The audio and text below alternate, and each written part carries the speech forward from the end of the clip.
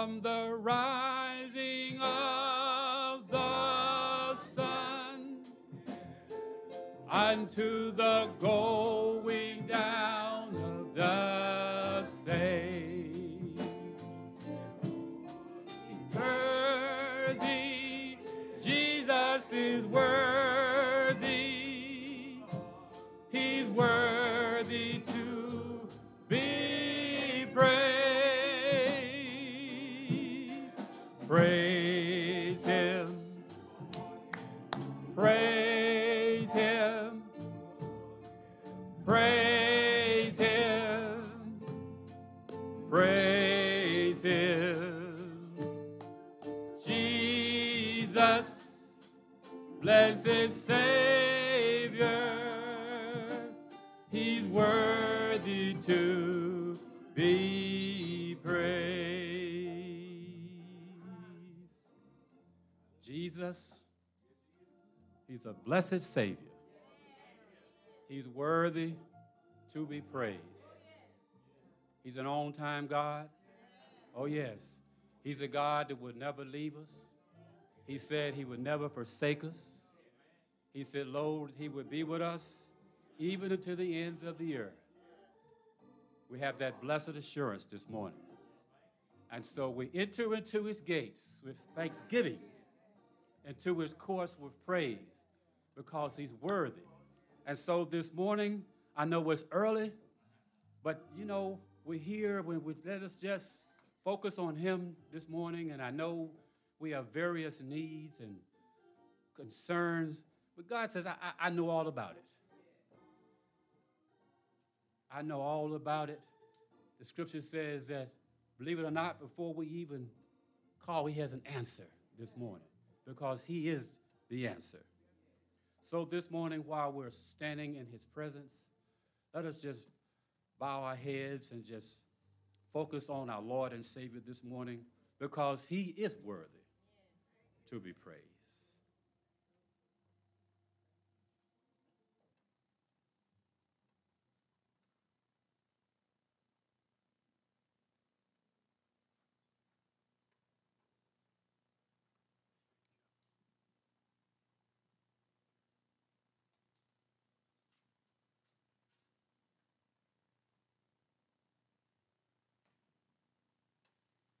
Lord, we thank you. Thank you, God. We come to you this day because you have made this day, Lord. We woke up this morning, we had no doubt. When I rose this morning, had no doubt, Lord, that you were going to just meet our needs, Lord. Lord, we thank you because we know you're here, because you said when 2 or 3 are gathered, that you are in our midst. And because you here, Lord, you are here. We trust you, Lord. We lean on you. We put our trust in you, God. For you are the faithful God that keeps your word to 1,000 generations. Lord, I thank you today as I stand before you, Lord. I pray, Lord, that you would just have your way. Lord, my neighbor that's standing on the right side of me and the left side of me, Lord, I pray for them today, Lord, that you would just touch them, Lord, that you will meet every need of their life, Lord. Lord, I thank you, God. I thank you. Thank you, God. We thank you, Lord. We just plead the blood of Jesus. We declare that no weapon formed by the enemy this morning will be able to prosper. And every tongue that will rise against us, we condemn it now. Lord, give your angels command and charge over us this day, Lord. We pray, Lord, that he that had an ear would hear what the Spirit has to say. And Lord, we thank you and we praise you in Jesus' name. Amen. You may be seated.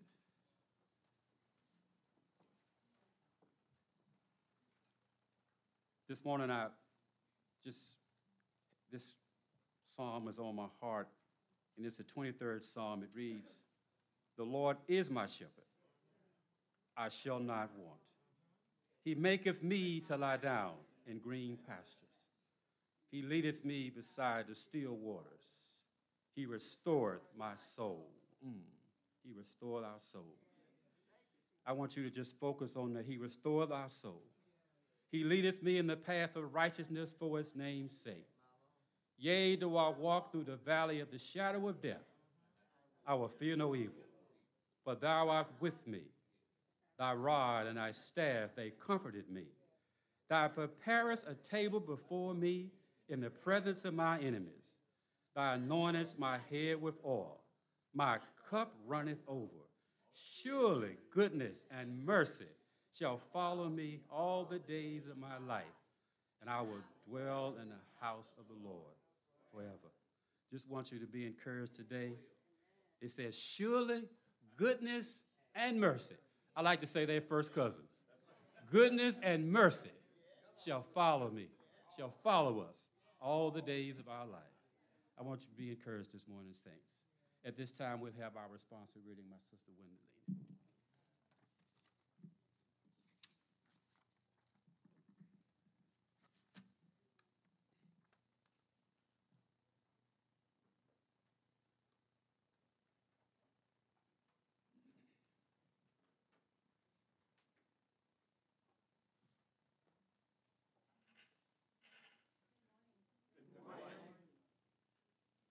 Our responsive reading this morning also comes from the 23rd Psalm, and it reads as follows. This is from the New King James Version. The Lord is my shepherd, I shall not want. He makes me to lie down in green pastures. He leads me beside still waters. He restores my soul. He leads me in the paths of righteousness for his name's sake.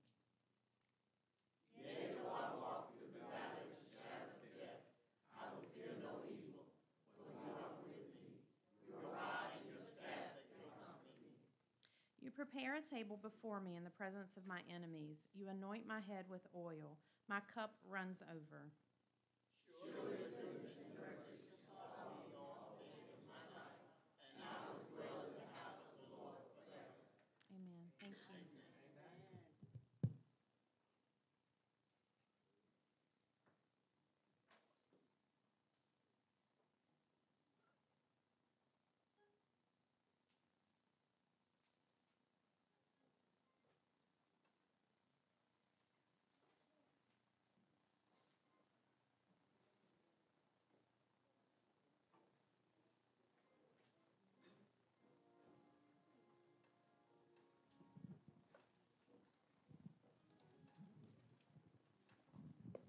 Good morning, church. I have two offerings sent in today, one by Sister Linda Good and the other by Lester G. You please stand with bowed heads. Well, gracious God, we thank you for this day, dear Lord. We thank you for the opportunity to be able to give unto you, dear Lord, for your mission and for your work of this church and for this community, dear God. We thank you for all in attendance here today, dear Lord. We pray that you blessed those who will give and those who had the desire to give, dear Lord, but for some reason were not able to give, dear God. We pray that this funds will be used for the upbuilding of your kingdom, dear Lord. In Jesus' name we pray. Amen. And then follow the ushers.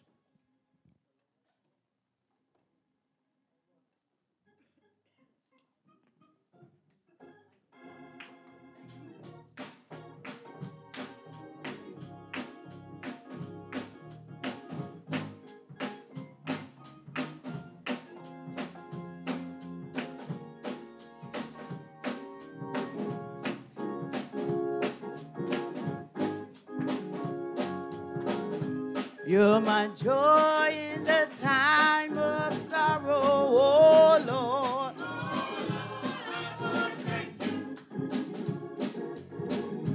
You're my strength when there is no other, oh Lord. Oh Lord, oh Lord, oh Lord.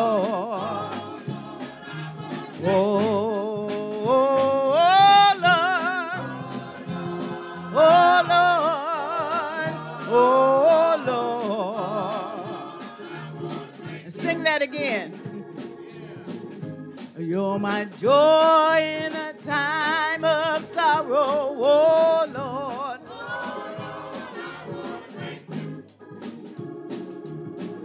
You're my strength when there is no other, oh Lord. Oh, Lord. Oh, Lord. Oh, Lord. Oh, Lord. Oh, Lord. Oh, Lord. One more time. You're my joy in the time of sorrow, oh Lord. I want to thank you. Said you're my strength when there is no other, oh Lord. Oh, Lord. Oh, my Lord. Oh, Lord. Oh, Lord, oh my God, hello, yeah, come on, quiet. Oh, I want to thank you, just want to thank you, Jesus, and I want to thank you, I want to thank you, I just want to thank you, Lord, for being my friend in the time of sorrow, for being my lawyer in the courtroom, for being my doctor when I was sick. And I want to thank you, and I want to thank you, and I want to thank you. Oh, Lord, oh, Lord, my God, hey, yeah, oh, Lord, my God, I want to, well, I want to thank you for saving my soul, from saving my soul and making me whole. I want to thank you. I want to thank you, Lord. I want to thank you. I want to thank you.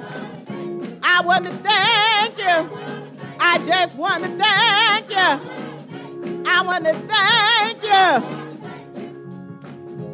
Oh, Lord, my Lord, my sweet Jesus. Oh, Lord, oh, Lord, I want to thank you.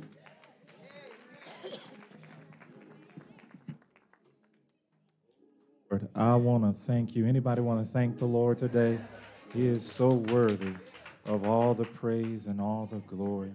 Want to thank you all so much for supporting Fun Day, those that were able to come out on yesterday. We had a great turnout, and somebody was praying, kept those storm clouds back. It was the perfect temperature. They had plenty of food out there and nice music that was going on. We sure know how to turn out a block party here in the community. So thank you for your support with that. Please be praying for all the bereaved families. We have a funeral after our 11 o'clock service today over at New Goshen. Sherman Donnell's mother passed away, so pray for the Donnell family that they be encouraged in this time of bereavement. That Psalm 23 that was actually read twice today is definitely from the Lord.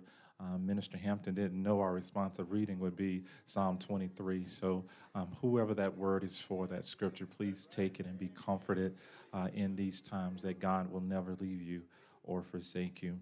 Are you ready for God's word today? Please grab those Bibles and let's go back to Luke chapter 6. We've been working our way through, and I'll be honest, it's been challenging to me going through this line upon line, precept upon precept, because these things that Jesus is preaching really touch the core of who we are. So many times we can be so selfish, but thank God that he continues to deal with us. So I want you to focus in on Luke 6:37, Luke 6:37. And as we are looking at that together, let's go in a word of prayer. Father, I just thank you so much for who you are, Lord. You've just been awesome. When we think about all the grace and mercy, those first cousins that you've allowed us to have over and over again, even when we didn't deserve it, we just got to say thank you. Now, Lord, I pray for those that are here today that maybe they don't know you. Would you help them to confess with their mouth the Lord Jesus and believe in their heart that, Father, you've raised them from the dead and you said they would be saved. Lord, help them to have a reality of Ephesians 2:8 about that grace. It's about grace through faith and not of themselves. It's a gift from you. Help them to receive that gift today. Now, Lord, I ask you to forgive me my sins and cleanse me all of unrighteousness, and I welcome you, Holy Spirit. Would you please teach us, guide us, lead us into all truth. Make this word so plain, so easy to be understood, that even a small child can be transformed to be like you. Please be in my eyes and my seeing, my mouth and my speaking, my heart and my understanding. We thank you, Lord, for your anointing today. We need to be transformed from the inside out. In Jesus' name I pray. Amen. Look at this, Luke 6:37. Judge not, and you shall not be judged. Condemn not, and you shall not be condemned. Forgive, and you will be forgiven. Again, Luke 6:37. Judge not, and you shall not be judged. Condemn not, and you shall not be condemned. Forgive, and you will be forgiven. I want to speak from a title today, What Goes Around Comes Around. What goes around comes around. Our time frame is AD 30. Jesus has been constantly challenged by the Pharisees and the Sadducees, the religious sect of that time. Those have been walking with us through this scripture. It's amazing that God can come from heaven to earth and people don't understand his majesty. They're not willing to submit to his authority. Last time we were together, remember Luke 6:31, and just as you want men to do to you, you also do to them likewise. And we talked about the golden rule. It's true as God gives us some precepts as Christians that we can live in our daily lives. Just points in review, when that last point is going to actually be our title, transitioning. Remember from last time, only through Jesus. We can only walk this way if we have Christ. And I'll explain more of that as we get into the message today. We act differently than our enemies. We take a licking, but we keep on ticking. We have an unlimited supply. God has given us an unlimited supply of forgiveness. And also, again, that last point from last Sunday, what goes around comes around. Let's jump into this section, Luke 6:32. Jesus is not just talking to the Pharisees and the Sadducees, but he's talking to all those who are willing to hear. Most importantly, those that are willing to not just hear, but to listen, to take in those thought patterns. And I encourage you, as you go to the scriptures, slow down and ask God, what are you speaking to me? If you're the type of person that read and you go, you know what, such and such needs this, you're missing the whole thing. If you're the one, you're like, man, this is a good word. This is a good word for such and such. Or I wish they'd have been an 8 o'clock service to get this. You're missing it because God wants to speak to us. 6:32, but if you love those who love you, what credit is that to you? For even sinners love those who love them.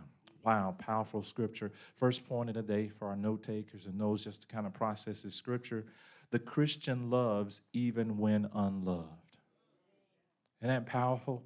The Christian loves even when unloved. Now that's tough, and Jesus is going to dig in because he understands the Pharisees and Sadducees, they do not love him, but he still loves those who are his enemies, who are against him. Unsaved men can love those who love them. That's the natural behavior. Man, you got people who love you. You can love them. They giving you money all the time. They taking care of you. Man, you can love a person like that. But when that person is talking about you, when that person is mistreating you or always taking things from you, it's hard to love them. Dr. Tony Evans told this story some time back that gives us a picture of this. Let me read it to you. It says, a man and his friend were playing golf one day, and one of the guys was getting ready to make his chip shot. As he prepared to stroke the ball on the green, he saw a long funeral procession on the road next to the golf course. The man took off his golf cap, got on his knees, bowed his head to pray. His friend said, wow, That's the most loving and thoughtful and touching thing I've ever seen. I can't believe how great it was for you to stop your golf swing because of a funeral procession was passing by.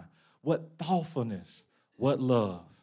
The man replied, yeah, well, we were married for 35 years. I figured that was the least I could do. We got to have a better love than that. Often we find our motives, and we're going to deal with that a little later, our motives. Why do we do the things that we do? Luke 6:33 and 34. And if you do good to those who do good to you, what credit is that to you? For even sinners do the same.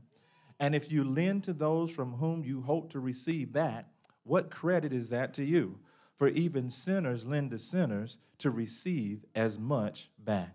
Here's another point. Christian standards must exceed the good standards of sinners. Christian standards must exceed the good standards of sinners. Because there are a lot of sinners that do good things. They give big, but they don't love Jesus. They don't even know who Jesus is. They can reach out, but it's why they're doing these things. And oftentimes we're trying to compare ourselves. We're saying, well, at least I'm doing as good as my neighbor. That's not a good comparison. You have to compare yourself to what Christ does. Because our standards of truly being saved should go over top. The sinners can't even understand why we do the things that we do. This is the picture. As we go to banks, and some of you have gone to banks to get a loan, if you go to a bank and you think that the bank loves you, that's why they're giving you money, you got the wrong idea. And amen. If you go, man, I came out of the bank with this great loan. The bank really loves me. They gave me this money. No, the bank gave you that money because they made a bet on you and they could get a percentage off of you and they're going to get their money back. That's why it had nothing to do about love. You like, I got a hookup in the bank. No, it wasn't about a hookup. It was they looked at your credit score and they said, yeah, we'll kind of see what we're going to do. No love was in it. Sinners, they go down to the casino. And I don't want you to mistake. You may think, man, these sinners, they such giving people. They just give their money away. They just go to casino because they love the casino operators, and they got so much money, they just want to bless the casino. No, they're not giving their money away because they love the casino operators, but they believe if I give, I'm going to give more, that I'm going to get something in return. We need to bring this a little closer to home because I know some of you are sitting here today, those who play the lottery.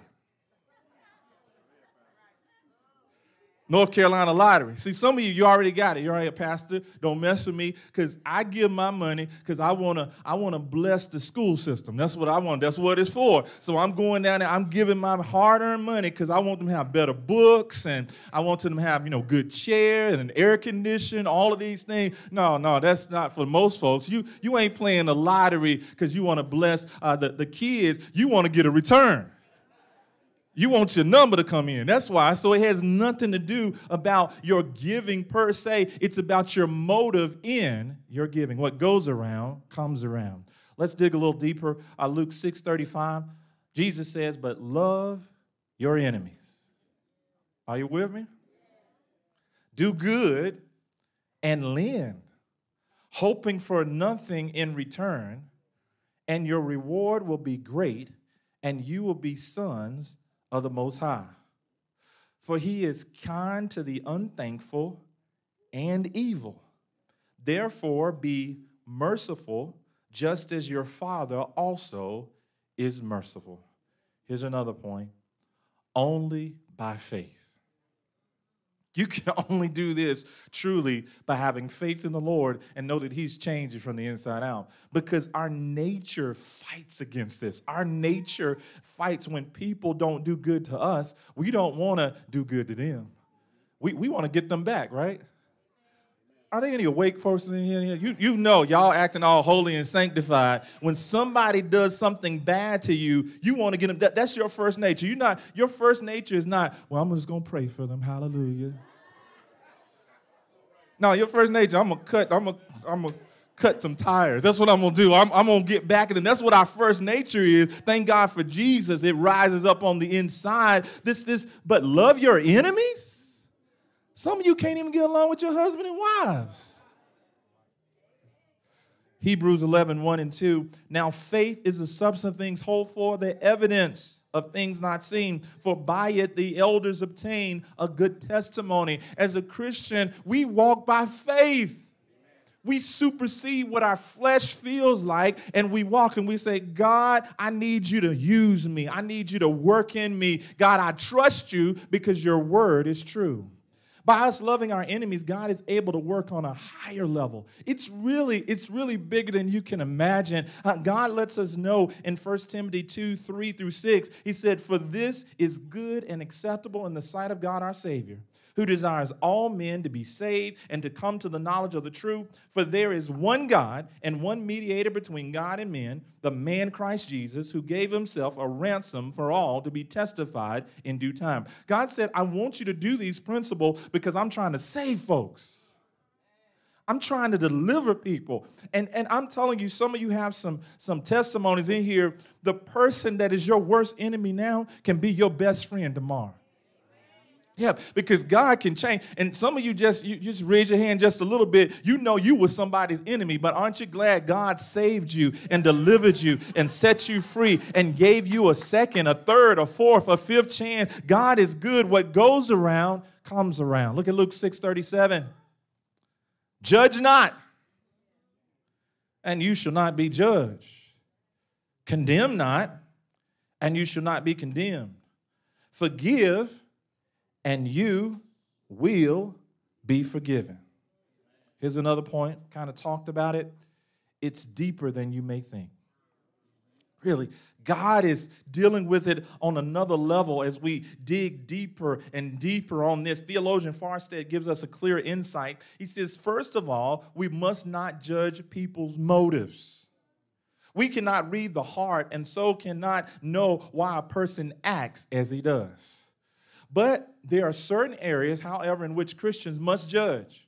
We must often judge whether other people are true Christians. Otherwise, we could never recognize an unequal yoke. 2 Corinthians 6:14. Sin must be judged in the home and in the assembly. In short, we must judge between good and evil, but we must not impugn motives or assassinate character. Oftentimes we get confused with that judging. We have to see what's right and wrong, but the problem is we can't look into people's hearts. Yeah, be careful when you start thinking they did this because of such and such. You don't know their heart. You don't know why. You don't know what they've gone through. Only God can deal with the heart, and that's why we have to be quick to forgive, because we know hurting people hurt folks. Yeah, if you're going through some things in your life, you often are not one that's going to reach out and grab and embrace somebody. You're going to lash out. And it has nothing to do with that person. It's because you've got hurt that's going on in your heart. But aren't you glad that God knows those hurts and is willing to work with you? That's why he wants us to forgive and embrace and love those who may not treat us right. Look at 6:38. This is a principle we talked about on last Sunday. Give, and it will be given to you. Good measure, pressed down, shaken together, and running over will be put into your bosom. For with the same measure that you use, it will be measured back to you. Here's another point. Those who give generously are rewarded generously. Those who give generously are rewarded generously.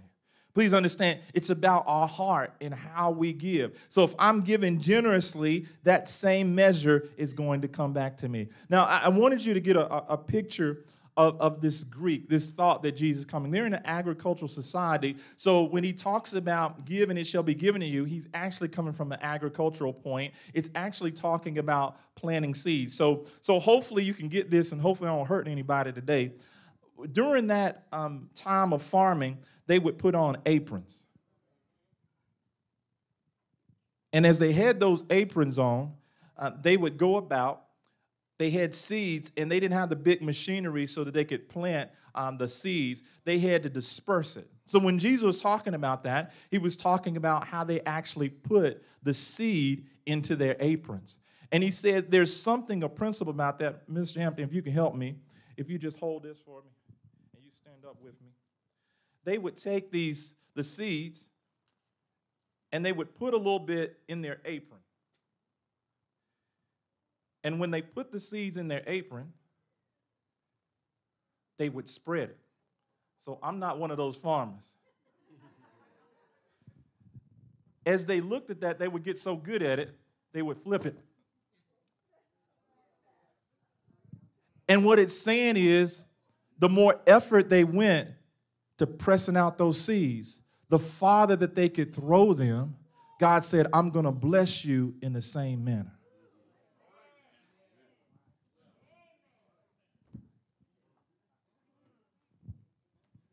So as I throw that seed out, it disperses. The issue is, I know the general place that those seeds went into. Deacon Winstead sat there, but there was one of the kids back there who said, oh, Lord, I got hit with a seed. It was not my plan. It was not my plan to hit that child with a seed, but that's what giving does. When you begin to bless folks, you bless people that you don't even know you bless. Oh, I'm telling you, because some people are looking at how you react to your enemy. They're looking at what you do and what you're understanding. You got to go. When God says forgive, you just got to start flipping seeds. I'm flipping seeds. And God is saying, that's my child. That's my child. And so what God does, he does a reverse in this whole, as we broadcast that seed out, God is saying there's a fixed principle to this. In that scripture, he said that the same measure we use to others is measured back to us. So the more I flick those seeds and put out, God has said, you can't beat me in giving. Reverend Ike, y'all remember that? Some of y'all grew up Reverend Ike. Some of y'all gave y'all money to Reverend Ike. Reverend Ike, he had his issues, theologically and everything. But he would say certain things. I remember before I went to church, 11 o'clock service, my mama used to listen to Reverend Ike, and my grandma used to listen to Reverend Ike. Reverend Ike, he would come on. It was like, we didn't understand. He would drive nice cars and everything. He would say this saying, he said, you can't beat God's giving no matter how hard you try. I said, that's a man of God right there. That's a man of God. And he would say that over and over again. He got the principle right. When we are dispersing and we're giving out forgiveness, you can't be, because God will overtake you with blessing. There ought to be some amens in the house. I'm telling you, no matter what your enemy takes away from you, you just keep on giving. God is going to give you exceedingly, abundantly, more than you can dare ask or think. And some of you are living in that right now. What goes around comes around. It's a fixed principle. You cannot go against it. It does not matter. When you give, God said, I'm giving back to you. When the motives of your heart is right and you continue to give, God said, I'm coming. It will overtake you. And some of you don't realize how blessed you are. Some of you need to realize you didn't work hard enough to get retirement. I'm talking to those that's retiring right now. You didn't work hard enough. You didn't save enough to do that. But aren't you glad in your life you got saved and delivered and set free, and God blessed you in spite of your lazy self? There ought to be some hallelujahs in the house. I'm telling you, those that are still working, you don't work hard enough to keep up what you got right now. You don't. You don't deserve the house that you got. You don't deserve the car, the clothes. You don't deserve the food that you got. But aren't you glad that somewhere in your life you were able to give, and God returned that back to you over and over again? And you may be struggling, but you need to thank God that it could be worse. Thank God for giving back to you. Galatians speaks of this wonderful principle. Galatians 6:7, it says, do not be deceived. God is not mocked, for whatever a man sows, that he will also reap. For he who sows to his flesh will of the flesh reap corruption, and he who sows to the Spirit will of the Spirit reap everlasting life. And let us not grow weary while doing good, for in due season we shall reap if we do not lose heart. Therefore, as we have opportunity, let us do good to all, especially to those who are the household of faith. Isn't it sad? Many of our enemies are not our neighbors across the street. It's folks that we fell out with in church.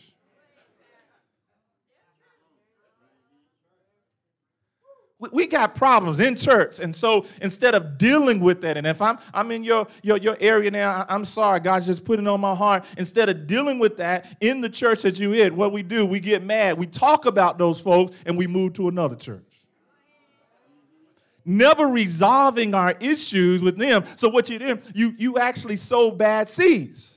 And so the problem, because you never fixed it, you never gave forgiveness, you moved to another church, and guess what? All that happens to you is the weeds that you sowed there, they grow up. And you wonder, why am I feeling the same way here? And so you get mad at somebody else. You don't give forgiveness to somebody else. And so what do? You take your little red wagon, take your little ball, and you move somewhere else, but you never resolve. And so you got issues in the first church, you got issues in the second church, and then you move to the third church, and you got all of these weeds. Because what you gave grows back up. God is saying we've got to realize that now we are Christians, we forgive and we love because we know there's a backside to it. Man, if you do something bad to me, I can't live my life dealing with what you did to me. I can't do that. You got to deal with that. That's between you and the Lord. I got to release you and love you and give to you because I realize I want to sow some good seed because no matter where I go, I want good stuff to be growing up. Anybody want good stuff to be growing up? I don't have time for weeds and messed up stuff. I want it to grow up. At our house, my wife, as she's on this project, she wants to blow some flowers and stuff like that. And I said, honey, it's all on you. I gave her the budget. I said, just don't go over this amount. Just don't go over this amount. So she got somebody helping her and coming in and everything. And the first thing that they did, Deacon Rudd, Deacon Lenny, is that they killed the grass. They said, we can't have this type of grass growing here and then have nice flowers. And so if you come to my house right now, we got a beautiful green side, but we got a part that's just totally brown. See, if you want to get new growth, you got to make sure the stuff that was growing that was bad dies. What goes around comes around. Some of you are having problems with your garden. You're like, man, I got some bad seeds. No, you didn't get bad seeds. You had bad stuff already in the ground before you put the seeds. That's where we're not getting the process back in our life. We have not dealt with the things that are choking us. As we sum all this together, I want to take it to the cross real quick. I want to get in your mind because Jesus did something that's magnanimous when we think about it. Paul, the apostle, led of the Holy Spirit, gives us a wonderful example to understand that what goes around comes around. In Philippians 2:3, he said, let nothing be done through selfish ambition or conceit, but in lowliness of mind, let each one esteem others better than himself.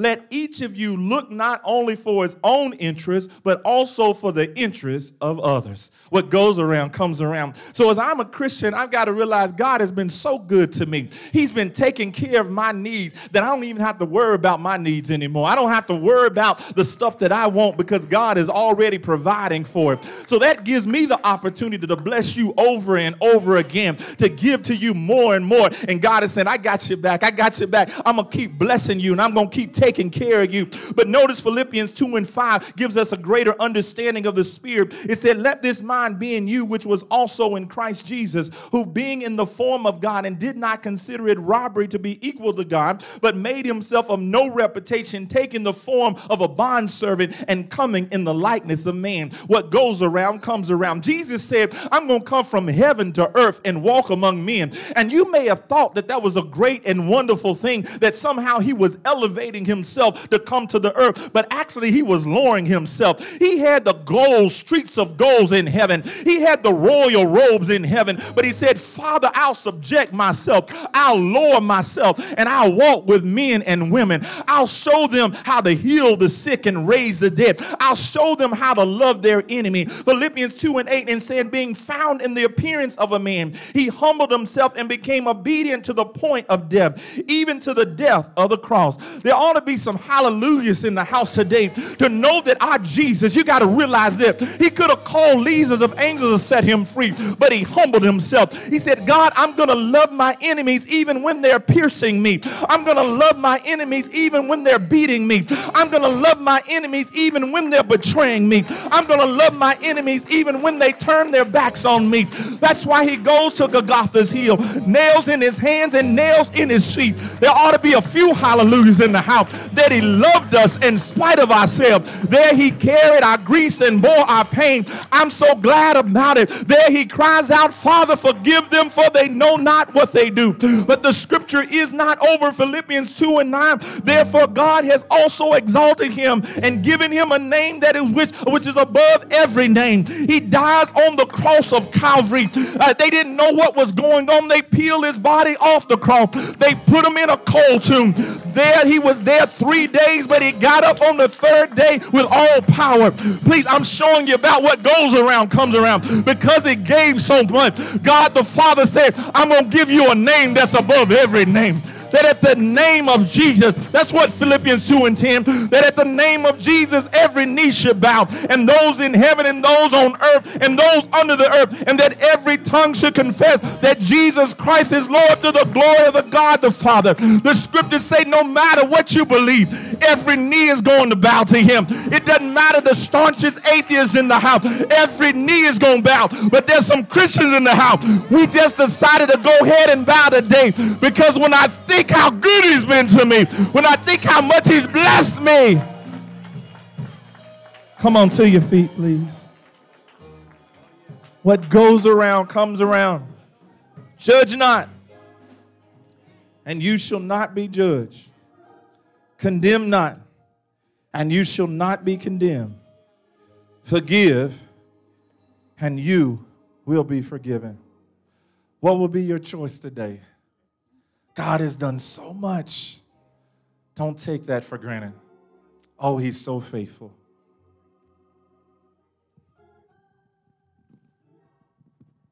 For that powerful word this morning coming from a pastor.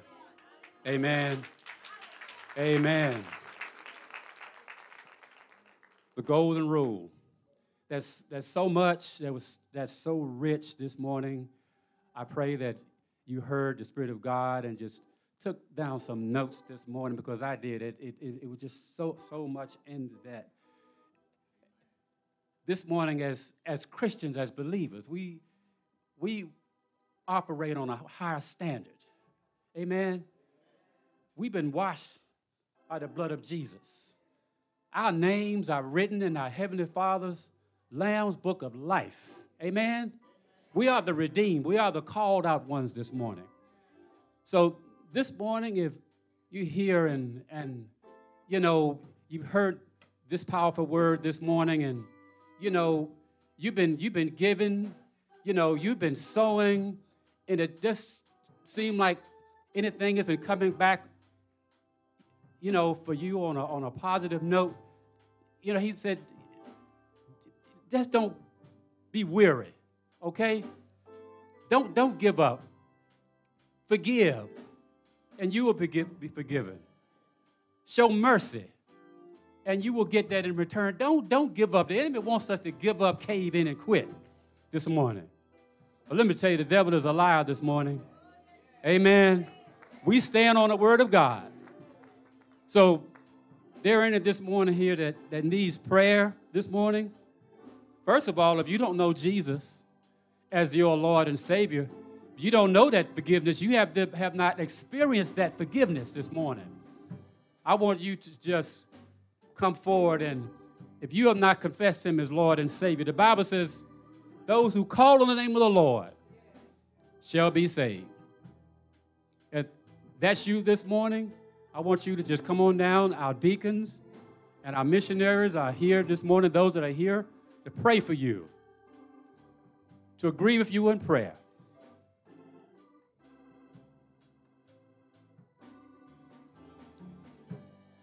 Secondly, if you don't have a church home, Ebenezer is a place that you could put down your roots. We're family here. And we came here for I guess, about maybe a month, couple of months. And we heard God the first time we came. But Pastor, so gracious, he didn't put any pressure on us. And then we came and we joined, and what a sweet fellowship. And lastly, if you just need prayer, the Bible says that if there's any sick among you, call for the elders of the church, that is those mature ones, these ministers here to pray for you. Anybody just weary, you're frustrated, you're full of anxiety, just come and meet these ones here at the altar, and they will just pray with you and stand with you, that God will meet your need. It's all about the heart this morning. It's all about the heart.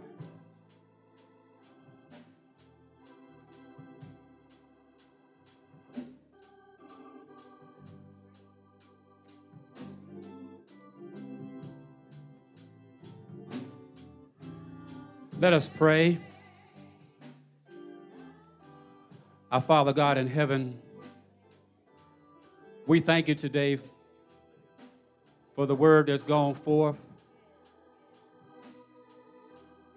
Lord, we thank you that we are called with a holy calling. We are a peculiar people. We are that royal priesthood. And Lord, we walk by faith and not by sight. Lord, we thank you today that I ask that you would just look on these that are here today. The enemy has been pointing his ugly finger at us and says, what are you doing?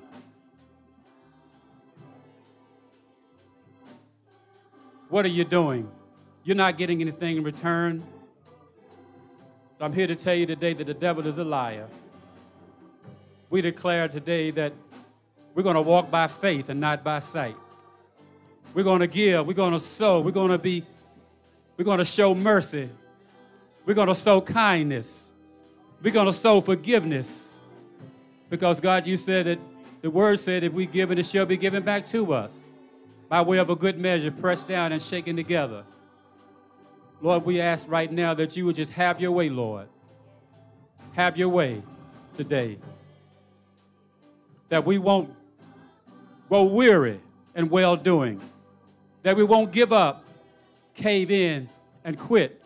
That we'll keep sowing to the kingdom. Because, God, you says that in due time, we will reap that harvest that we have been sowing for. And, Lord, I ask that you just have your way in the name of Jesus. We thank you in a mighty way, Lord. We thank you and we praise you in your awesome name. Thank God all over this sanctuary. Amen and amen.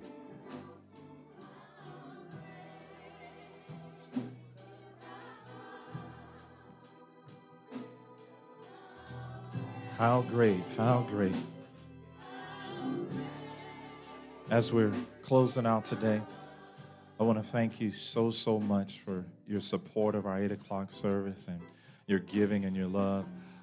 God has exceeded our expectations, so continue to pray. Continue to invite your family and friends to our 8 o'clock service. Let them know, very concise. Most of the time we're out of here by 9:15. And you get breakfast, too. You can't beat that deal. It wasn't our plan. We didn't start out with that, but we just had some wonderful givers here at Ebenezer that wanted to express their gift and producing breakfast for you. So continue to invite those. We've got a lot of workers. You're working on Sunday. God has given provision. You can come out to your 8 o'clock service. Let them know that. You can get it in, praise and worship, get a good word, and then you can go on your job and deal with all those cantankerous people. And you can say, Pastor preached on forgiveness today. I can give forgiveness. So please spread the word. We're going to disperse that out, that God is doing something wonderful here at Ebenezer. Father, thank you so much for today. Lord, help us not to just listen to that word, but help us to take it in and help us to actually do that which you've taught us. Lord, as we continue through that chapter, we want to be more like you. It's tough, Lord. We understand it's only by faith, and what goes around comes around. As we leave this place, let us not leave your presence. Order ourselves. Bless the food. Bless the fellowship. In Jesus' name, amen. Would you give somebody a hug, high five? We want to give so it'll come back. Whatever you want to come back to you, you give to